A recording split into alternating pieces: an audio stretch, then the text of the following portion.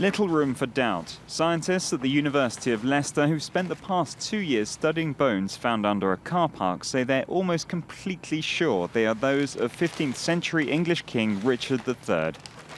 There's a 99.999% that these are the remains of Richard III. That's at its most conservative. We would actually suggest it's between 99.999 and 99.99999% that these are indeed the remains of Richard III. Researchers matched DNA from the skeleton with descendants on Richard III's sister's side of the family and found a match.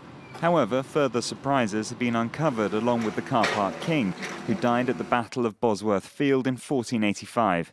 Tests were taken from the living descendants of the male side of the family, relations of Richard III's great-grandfather. No match for DNA was found.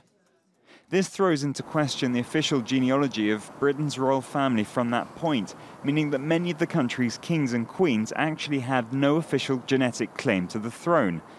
However, researchers say the passage of time means the current queen should be safe. What we see is that royal succession takes various twists and turns over time. So the fact that there may, and it is a very big speculation, there may be a break there, doesn't necessarily have a direct impact on later successions. The revelations don't end there. The study showed Richard had blonde hair and blue eyes, meaning only one of several surviving portraits of the king is true to the subject.